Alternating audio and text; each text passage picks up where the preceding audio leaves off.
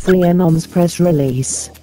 Free Lorax. The anonymous solidarity network is extremely saddened to learn that the Australian Federal Police have arrested Lorax, as well as another person alleged to be part of the anonymous collective. In Australia, the anonymous radio host of Lorax Live has been blocked from producing new shows, with charges of hacking leveled against him. Lorax is a lifelong supporter of human rights, and a passionate believer in open information, who has given generously of his time and talents to help educate others. With well over 100 interviews done by Lorax, he was well aware that he was a growing target for a corrupt covert empire, and like many of his guests, has always been willing to pay a high personal price for speaking truth to power and fighting for a more just world and peaceful future. In his spare time, Lorax is an experienced surf lifesaver,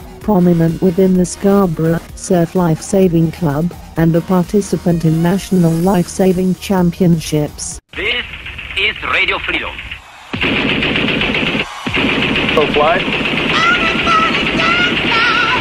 Yeah, you're on with Lorax Live. It is God's turn of the new day, and welcome to the 24-hour GMT show. That's right, coming at you weekly with a couple of great guests going out across multiple networks here. Radio Non-Ops, Radio Rooted, Radio Non-Plus, 100.1 FM Pirate Radio in Southern California, West Coast Pirate Radio on the FM band in the Silicon Valley.